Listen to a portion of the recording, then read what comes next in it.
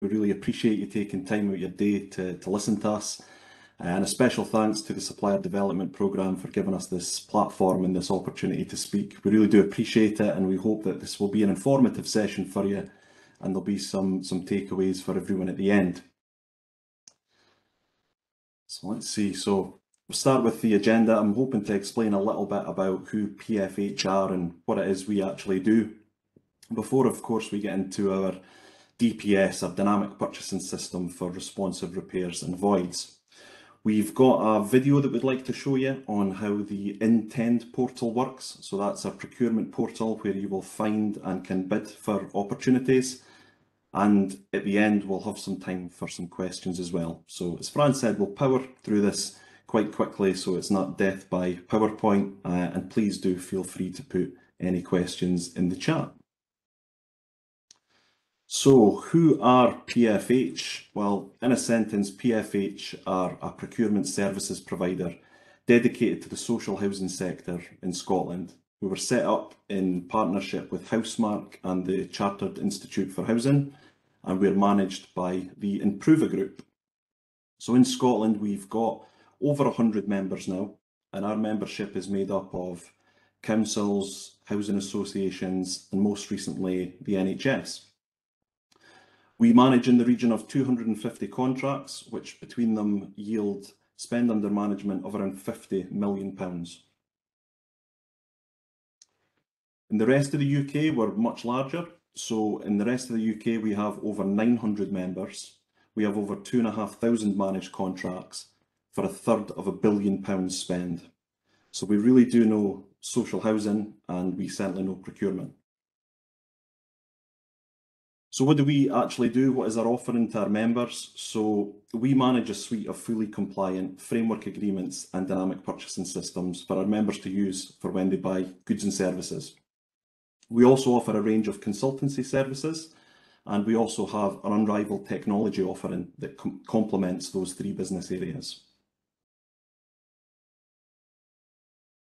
Scotland is managed by myself. I am the account manager for responsive works and support services categories, and Chris McGinn, who's on the call with us today and will help me with some questions at the end, is our commercial manager, and Chris looks after planned works.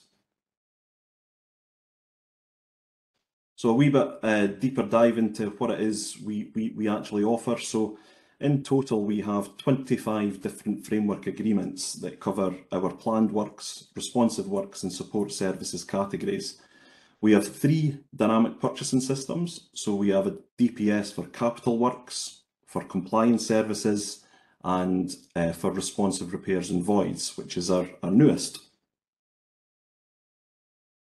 So just to shed a wee bit more insight into some of the frameworks. So our planned works category is our most popular in Scotland. As you can imagine, housing providers are continually upgrading things like windows and doors and kitchens and bathrooms, and we've got very popular frameworks for those solutions. Recently, we've seen growth with our EISH framework and our renewables framework to help housing providers meet the ever-looming net zero targets that are slowly creeping in. Responsive works is one of my categories, and our flagship framework that sits in this category is our materials framework. So this really supports members who have their own maintenance teams or direct labour organisations. We can help them procure their plumbing and heating, their building materials, their electrical materials at very competitive rates. We've also got a specific lot for helping engage local suppliers into our members, which is a really important directive from our members that we'll come on to just a wee bit later on. And finally, support services. So support services covers quite a wide range of different categories here. Recently, we've been very busy with telecare and telehealth. We've got the analogue to digital switchover happening in Scotland, so we're working with housing providers to bring all their equipment up to date for that switchover, things like ward and call equipment, things like that. Some of the other highlights in this category would be the energy framework. I'm sure everyone's aware of the rising costs in energy, so we have a framework for that helps support our members. And the very last one there, as I'm sure you can imagine, PPE has kept our business very busy indeed since the pandemic. So on to dynamic purchasing systems. So we offer 3, as I mentioned, dynamic purchasing systems to complement the 25 framework agreements that we've got. Now, it's probably worth at this point just explaining some of the differences between a DPS and a framework agreement, because they're both similar in that they offer our members a fully compliant route to market, but there are some differences, and some of the differences between the two are illustrated in this slide. But to explain it very quickly, with our framework agreements, suppliers have to go through a comprehensive tendering exercise where both price and quality are evaluated. We'll then award successful suppliers a place on the framework for a maximum duration of 4 years. At that point, the framework is closed to new suppliers. Now, this isn't the case with the DPS. We don't evaluate price or quality, and new suppliers can join the DPS at any point during its lifetime, and our DPS is run for 10 years. This is becoming an increasingly popular solution for our members because it gives them that ability to engage with new suppliers and, of course, a wider number of suppliers as well. The final thing to say on DPS and framework is the call-off methods. So with a framework, our members can choose to direct award, or they can run a mini competition. But again, because no price or quality is evaluated at the initial stages with the DPS, the call-off method is mini competition only. So as I mentioned, we've 3 dynamic purchasing systems. We've a dynamic purchasing system for capital works, for compliance services, and our latest one, and the reason for the call today, for responsive repairs and void works. So just to give you a little bit of a flavour of some of the DPSs that we've got in a bit more detail about them. The capital works DPS is our most popular solution in Scotland by some distance. It covers quite a wide variety of things, as you can see from the slide here. Recent success stories would be our insulation lot. So last year we saw over £10 million worth of work go through the insulation lot. And this is actually in spite of us having a renewables framework where these kind of works are covered. So the attraction for our member for using the DPS was that they could attract more bids and drive better value for money with having that increased supplier pool to pick from. We also have a compliance services DPS, and we've been really happy with how this has performed. Some of the highlights recently would come under the fire and associated services lot. We had a £3 million fire door replacement programme go through this lot, as well as a £3.5 million LD2 alarm programme go through that as well for the new legislation for smoke and fire alarms. So again, really happy with how that DPS has developed. So that brings us on to our responsive repairs and void works DPS. So this is our newest DPS. It launched just last summer, and the lots that are available in this DPS are on the screen here, and most of them are very straightforward. So full service multidisciplinary for all trades contractors, general repairs and joinery, plumbing and heating, electrical, all very self-explanatory. Specialist works has quite a wide bit of scope in this. So if you're perhaps looking at this and not quite sure where your business or where your line of work can fit in, the specialist works actually covers quite a wide scope. So just to give you a bit of an idea, since we launched this DPS last summer, we've had things like cleaning, drainage, carpeting, glazing, plastering and landscaping all go through the specialist works lots. So it's like I say, quite self-explanatory for most of the lots there, but be rest assured that there is scope under the specialist work lots if you're not seeing where you could maybe fit in right away. So just a bit of background on why we designed this and launched this DPS. It's on the back of feedback from our membership. So all our solutions, in fact, are designed in conjunction with our members. We listen to them and we listen to what their pain points are, and we'll design our solutions accordingly. And on the back of speaking to our members, north and south, east and west, we were hearing the same thing over and over again, in that our members were having problems with backlogs of responsive repairs and void works due to COVID. And to add further insult to injury, what we've also seen is two of the larger contractors that were doing a lot of this work for a lot of our members have completely pulled out of Scotland. So there's a definite demand for this kind of work right now. Our members are also telling us that they want to engage with local suppliers where possible. So again, the fact that we can add new suppliers to this at any time really lends itself towards that, and we're hoping that we can bridge that gap for our members with a solution. So what are some of the benefits for you as a supplier for joining our DPS? Well, this really is your chance to get a bite of the cherry, the public sector cherry, if you're not doing work in this space at the moment. If you've ever had the sort of objection of procurement when you've engaged with anyone in the social housing sphere, this is your ticket to be invited to the party, so to speak. So it should increase your access to opportunities. You'll be able to bid for works that previously you might not have been able to because you're not on any national frameworks. Importantly, with the DPS, the works are all tendered by postcode area. So some of the feedback we've had from suppliers with the framework agreements is that suppliers have been nervous about applying for them because often they have national coverage. And if you're a contractor based in Dundee, for example, and you're only interested in doing work in the Dundee area, then that's absolutely fine because, as we said there, the works are tendered strictly by postcode area.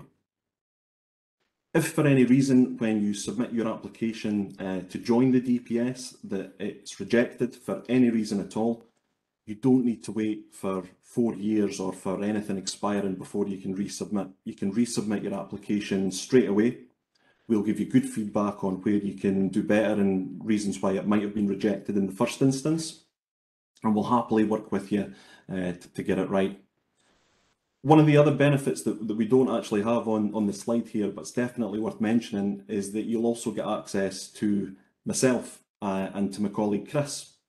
Our compliance DPS and our capital works DPS, the success of them has been built on really strong relationships with our suppliers. We are more than happy to engage with you on a regular basis to let you know about what we're hearing in the market, what some of the jobs are that might be coming up, and work with you on driving business.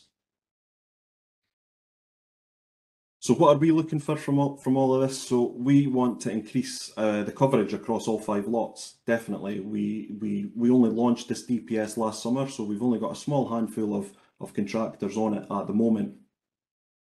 We want a mix of small and large size contractors, so there's no preference to what we want. We want definitely a good mix of all sizes of contractors.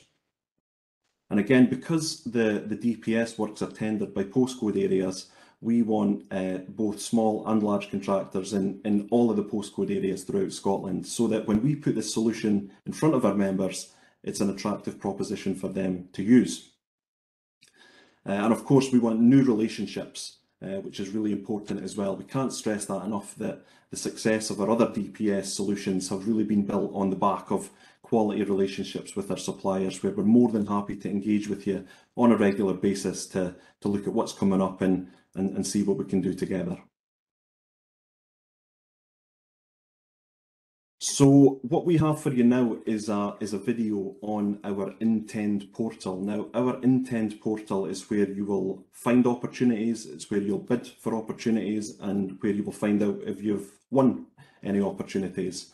So this is a video that we actually done in a previous SDP webinar, but it's my colleague James who's speaking in the video. He references my colleague Chris, just in case anyone's wondering, but James will do a much better job than what I will of explaining how the Intend portal works.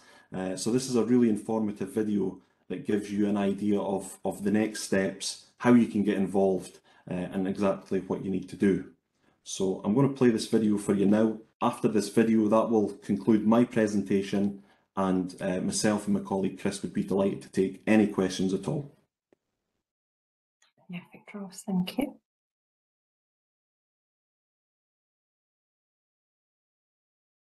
I'm going to run through with you this morning how you can join the DPS, like I say, as Chris has covered. That's something that's on the back of completing this webinar. This is going to remain open for quite a few years, but obviously the sooner you get on there, the more access you're going to get through the upcoming opportunities that we've got. I'll demonstrate this through some videos. I think it's a little bit easier if it's more visual, as opposed to me simply explaining the process that you've got to go through. First thing that you'll need to do is to register. The first video will take you through that, of which I'll talk over as well. Just to note as well, I believe there's some zoom in options as well down the left hand side of the screen. Like I said, this is the maximum clarity that we were able to give the video. You should be able to pick up all the key information, like I say as well. I'll talk over the key bits. So as you can see, just before I play the video, on the PfH website again, we'll circulate all the links that you'll need for this. First thing to do is to click register. That will then take you to this screen where we'll require suppliers to fill in information about their organisation. You can see, for example, asking for company reference number, company name. This is just all standard information you would input to register for any platform. There's nothing in there that's too onerous. As you can see, the video will take you through this. Just contact details should we need to get in contact with you around upcoming tenders to make sure that you're not missing anything. The user details, you can have more than one user. Like I say, for the larger organisations, aware that you may have bid teams that have 6 or 7 people working on bids, so that the portal allows for that. You can have more than one level of access. This page here, this will again, it just takes you to a little bit more information about what your organisation covers. You'll see here that I'm going to input a category code of which you'll be notified of opportunities in and around that category. Again, I'll circulate links if you're not familiar with that system. It's nothing to worry about there in terms of finding what your organisation does and how that leads into what codes are applicable for your organisation. So you can see here, I'm just going to put in a generic one, which I'm familiar with. It's 399, and that is just an overarching planned works code. Again, the final screen just covers off just for a little bit more information about yourselves. So with the aim of the DPS is to incorporate SMEs as well. We just want to make sure we're capturing a good picture of the types and sizes of the organisation that are on our DPS, and say if it's going to lead us that we're not tapping into the SMEs as much as we'd hope to, that we can adjust to that and start engaging with more and more companies. So we've got a great balance of all contractors across the DPS.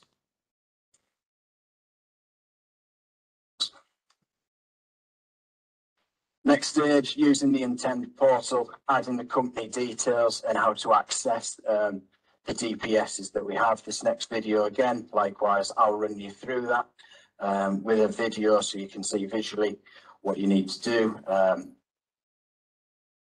just get that underway for you. So when you've registered, you will receive an email saying that the registration's been successful. It normally takes a couple of seconds. You can then just log straight in. As you can see across the top, there's a couple of titles here, but the main one that you're looking for once you've logged in is tenders, and then to click on current. This will give you access to all current tenders that we have available through our Intend portal. As Chris mentioned, all frameworks will be on PCS. I've just knocked that back to the start, so bear with me. Just try to pause that at a key point. Yeah, so all the framework tenders are on PCS, which I'm sure you're familiar with. This is around the DPSs that we have live. So this is where you'll access all that information. So yeah, as I've covered, you click into tenders, you click current. To be aware of this DPS is both England, Wales and Northern Ireland, and for Scotland, so you can see if it's with this, it's the Scottish-based DPS that you're looking for.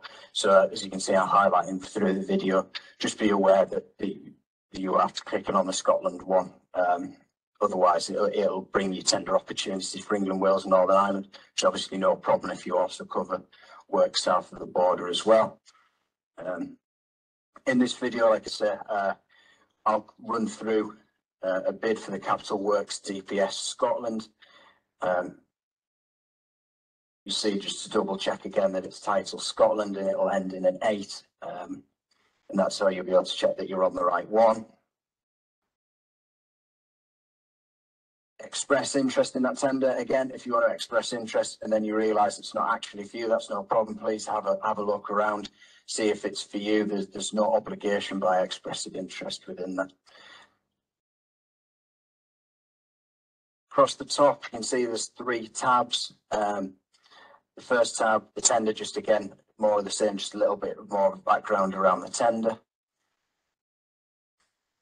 Correspondence, if you have any questions, you can send them via this platform, or you can contact me or my team directly. Again, I'll circulate as at the end of this presentation, so you can get in contact. So now we're at the main part of completing the tender. This section here will run you through and provide documents that you won't have access to. So these are three documents, A, B, and C, that are provided by Procurement for Housing Scotland that we're asking you for. They're out of the documents that we request, but these will be, which I'll cover later on in the video, but these will be things that you have access for and you don't need us to provide. So when it comes to the bottom, you can see it's asking for a financial assessment form, document B. Likely you would have no idea what that is, but we're providing that for you, and I'll run through where that fits in. There's also a user guide as well, which runs through essentially what I'm talking through at the moment. But I appreciate that there's a lot of people from the feedback that we've had that it's a 12, 13-page document, and sometimes watching a quick video is much easier, because I know everyone is pressing with time. I will just resume this. Okay, it seems to take it back to the start. Let me see.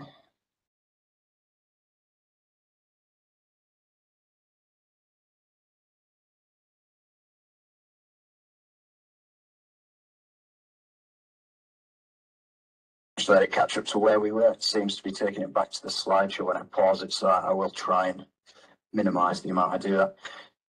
So you can see, just to recap, it'll be across the top in DPS tender return, where you need to click where you can access the tender and you can start submitting your return. It'll just recap again through the correspondence. Apologies for this.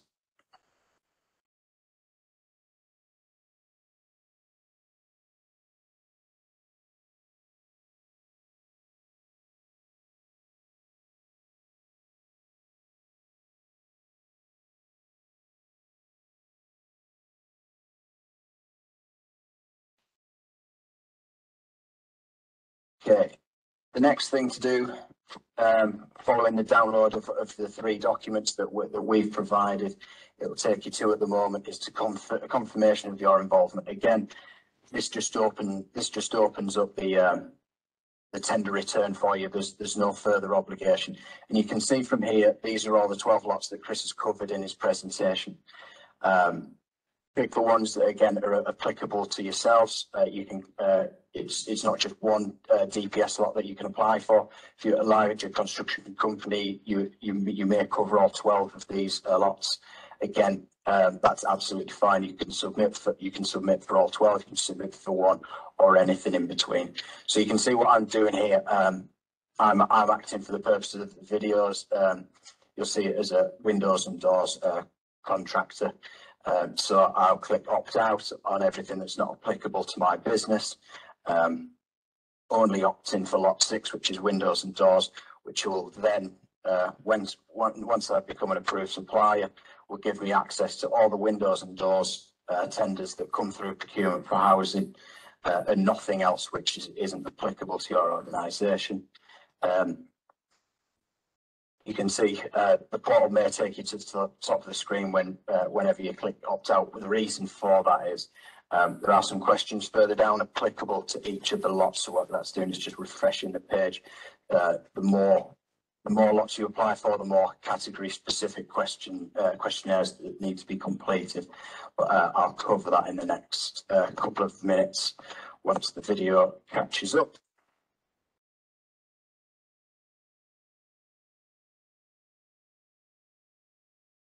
Excellent. So you can see there, I'm a Windows installer. I've selected the appropriate lots that I need to be on in order to get access to the tenders that I want to be considered for, and it won't start sending me tenders that are not linked to my organisation. Using the portal, this is the second video, again, just going a bit more into detail about what needs to be covered and where you can find that information, and the final steps in order to submit.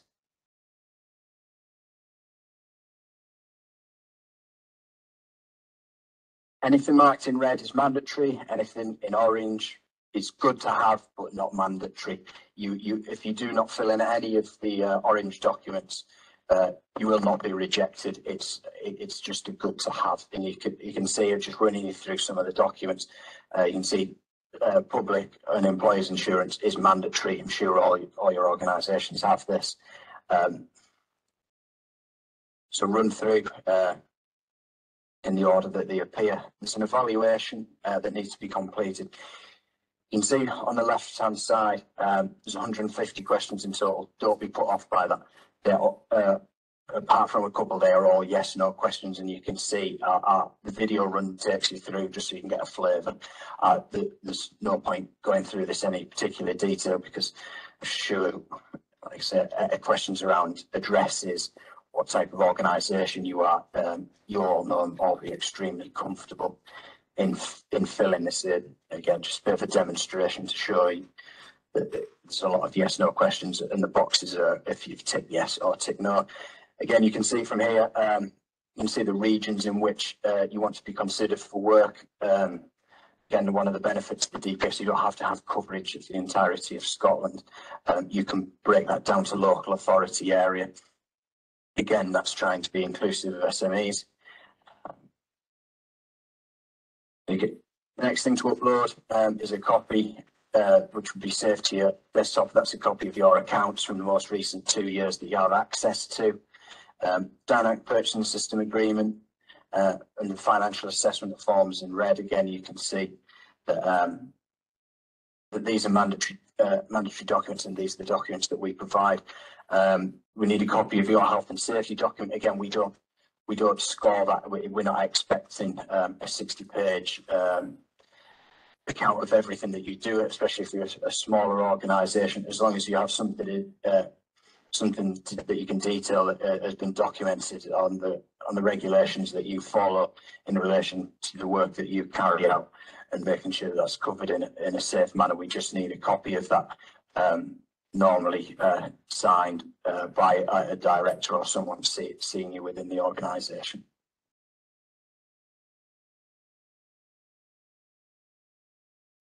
Just skip that back a moment so you can see where I clicked. Okay, what you can see here is for every lot that you apply for, there is a questionnaire that needs to be completed. You can see my mouse has just hovered over that. Again, this is mandatory, so I'll play this now. The main part of what this covers is we need 3 references of similar works that you've carried out within the sector. Again, I'm sure you're able to provide these. The main point on this is that we're looking for an adequate amount of detail. We're not looking for war and peace, but as you can see, we're looking for 150 to 200 words per reference. And we also ask for the details of that referee. we only get in contact with a handful, but it is good if you get in touch with your FRE first and say you may be contacted from procurement for housing just to verify that these works were carried out and these are the contract values. Again, there's just a couple of questions that will be applicable to your organisation and the industry, such as the windows and doors contractor work that you carry out. Again, I'm not going to run through them in detail because it'll be stuff that you know more about windows and doors than I do. Just make sure everything in there is completed, save the work, and close that off. You can also see that we ask for Fence or Seritas accreditation or an industry equivalent as well. As long as that industry equivalent you can demonstrate is of equal standing or similar standing to Fence or Seritas, to show that you're an accredited installer of windows. There are again, there's different accreditations required for different lots. Not all lots have an accreditation requirement.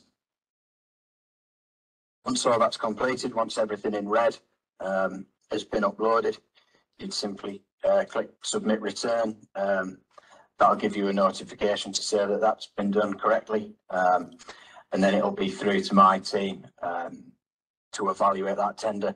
By regulation, we have to turn these around for you in 10 days. I'd like to think under most circumstances we can turn that around in 3 or 4 days for you. So that's a quick overview of the process. I'm sure there's probably a couple of questions. I'll also be circulating the videos as well. There's a user guide within there. And I say please don't hesitate to get in contact with me if when you come to do these you have further questions. We want as many of you guys on there as possible across many lots to make our tender process as competitive as possible and to give you access into some really good public sector contracts.